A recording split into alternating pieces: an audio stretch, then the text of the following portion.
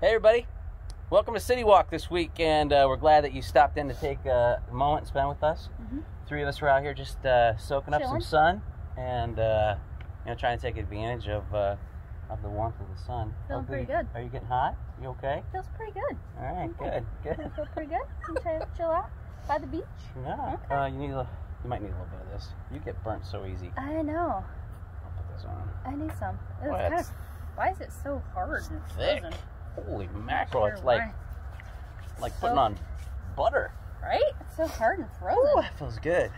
Okay, that's nice. That's nice. Good. Be careful when you sunshine and the tan in the sun. So. Tan in the sun. What's tan in the sun? Hey folks, we don't know what you're doing this week, whether you're sitting out in the sun enjoying some of this weather here in Ohio. We just had a thought. And, we talked to so many people who are, they're getting sad, they're getting depressed.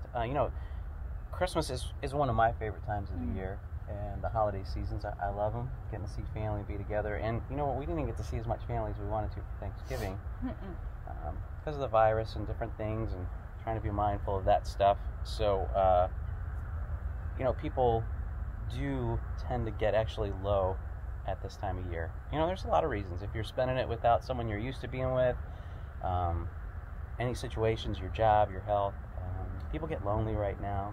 And, I just wanted to give everybody, Lorie and I just thought it'd be a good reminder that, right now there's such heaviness and there's such confusion that I feel like people are getting colder. And this season is making people's hearts colder and more angry. And, we want to encourage you, man. Be aware of your surroundings. Yeah, absolutely. Be aware. They're different now. Be aware of your surroundings. They are different. It's a different season we're in. And be aware of the people around you. I want to encourage you. We can get so used to just our own lives. And you're like, just soaking in the sun or doing my life, or even just focused on my own hurts, my own worries, and we forget about the people around us.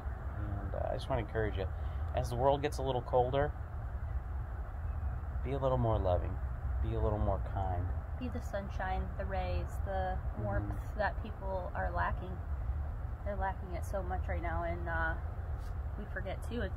We struggle too. It's hard for us to be that light sometimes, but I think it's with God's help and with God's sunshine in us. That's right. It helps us. Jesus is described as light and love, and I encourage you. I'm just going to share a scripture here. Let me get the sun out of my eyes here for just a second. Ephesians chapter 4, verse 31.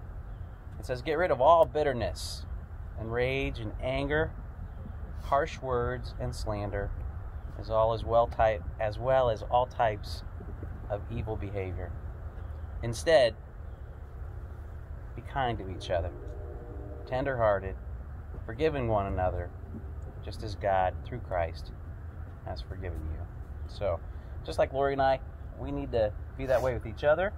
We need to be that way with people around us. I just want to encourage you, when you're out and about, when you're talking with somebody, when you're with people, put on some love, put on some warm kindness, and warm up some people around you. And be aware. And be aware of what they're dealing with, and of our surroundings. Yeah, just an act, just a kind act, just to say, "Hi there, Merry Christmas, how are you doing?" Let somebody know you're praying for them, and focus on them for a minute. It'll warm some people's hearts. It'll warm some people's lives. And I encourage you to do that. So if you take anything away from today, just don't go sit in the snow. Don't go sit out in the snow. I called Pastor Dallas and I said, "Hey, we're going to do this city walk, and we thought we'd do it outside and everything like that." And he never called me back. I'm not sure what happened there. We're still waiting for him to come. We're still waiting for him to return our call, but he hasn't called yet. But hey, people are hurting. It's a cold world, and people need the Lord. So be light and love to those around you, and take some time, just a moment, to be sensitive to the people around you and try to warm their hearts. God bless you. Walk with the King and be blessed.